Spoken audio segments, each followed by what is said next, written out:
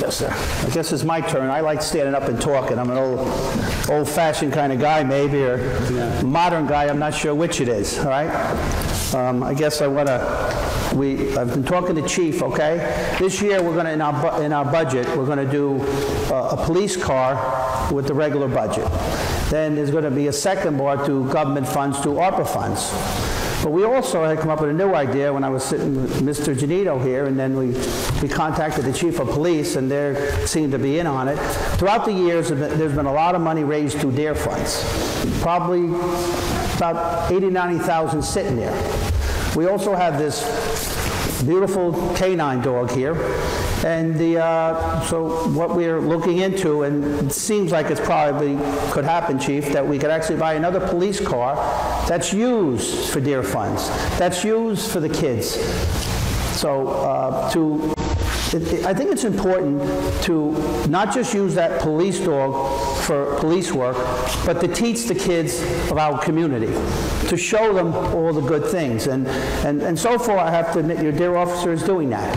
But the police dog came to me behind your back, Chief. He came to me, see me, and he had some complaints. He's not forming a union yet, but he wants a little more food, a little better food. He wants a fundraiser for him from the community where he gets a little extra food. And he said he wants to see the kids more in the community.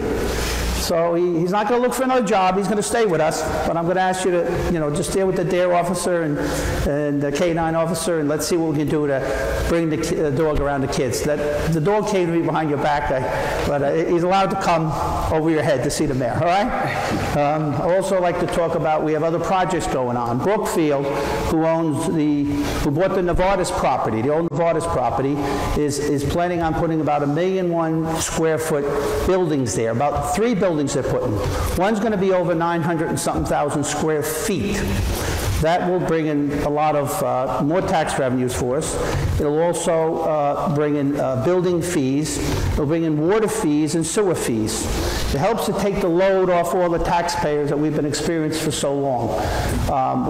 It's in the planning board's hands now. It was brought to us, but when they brought it to us, there was a few things wrong with it, and Terry Rice and Mr. Magrino recognized it, so they had to fix a couple things. They fixed it, and they're going to move ahead. And I would only hope the planning board would not do things the same old way. That when something comes up, we have a meeting once a month.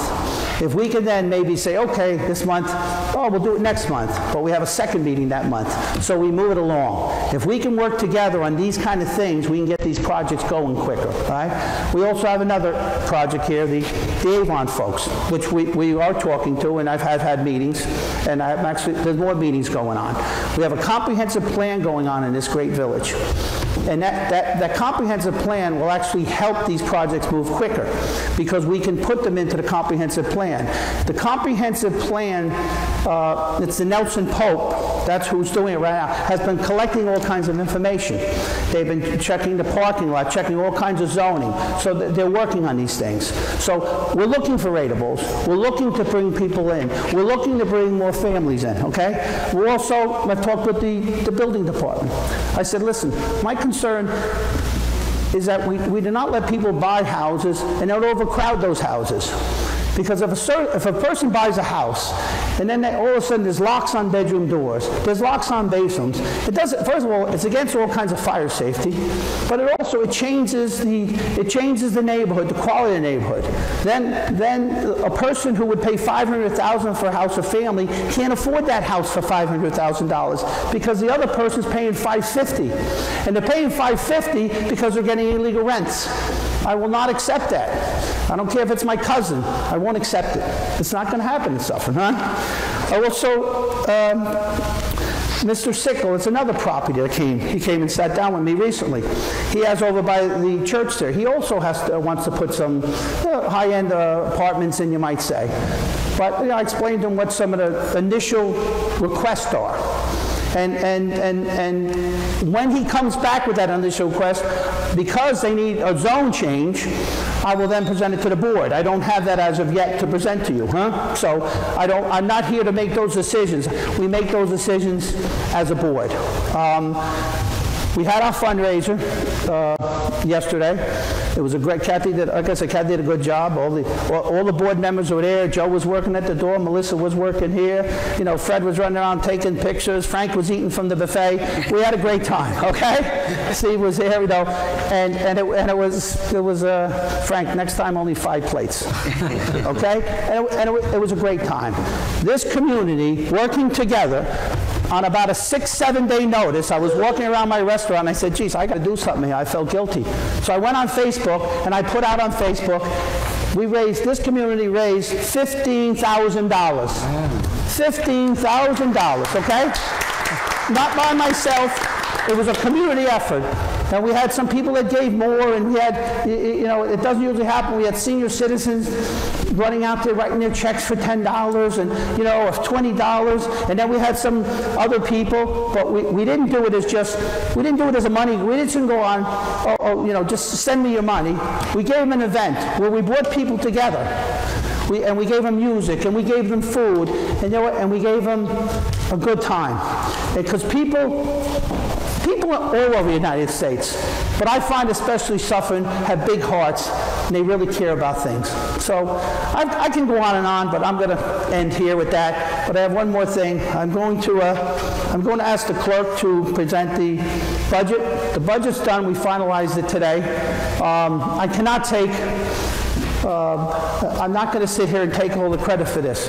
I sat down with the department heads. I sat down with Mike Janito, and I'm going to give most of the credit to Mike Janito.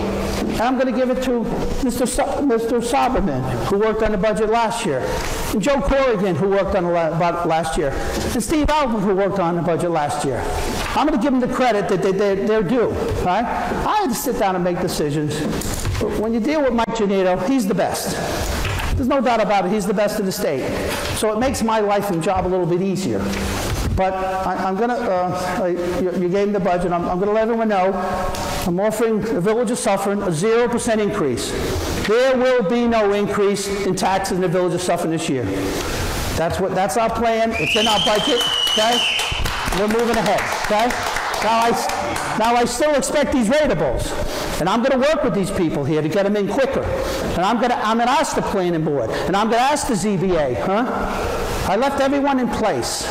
I didn't run a political machine here. I left everyone on that board that wanted to be on that board. Because I want you here for Suffern. I want you here for Suffern. I thank you, Mr. Janito. I thank you for your hard work. I thank all department heads for your hard work. And I guess we'll sit down. We'll probably be closing this meeting. We'll all have a good time soon. Right?